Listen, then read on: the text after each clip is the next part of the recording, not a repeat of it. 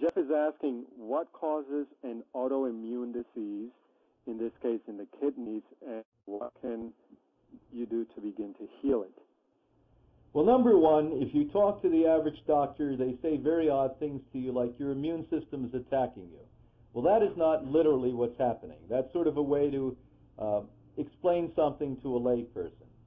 What has happened is that somehow over a long period of time you've done enough wrong to your body, and in this specific case the part of your body you've done enough wrong to is a kidney. Now, I'm going to speculate, this isn't God's law, but it could be you drank too little, you were dehydrated, you drank the wrong things, you ate too much animal protein, which breaks down the kidney because it can't chelate. And all of these things are the general symptomology of a poor kidney.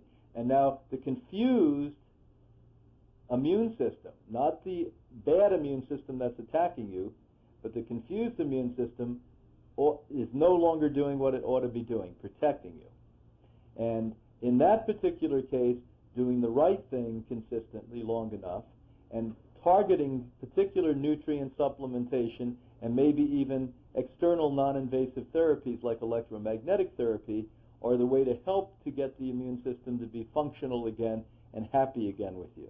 If I were most of your immune systems, I wouldn't trust you either. If I were my immune system for the first 20 years of my life, I would probably have left me. I mean, it's that simple. And so no wonder people are having these immune system problems today.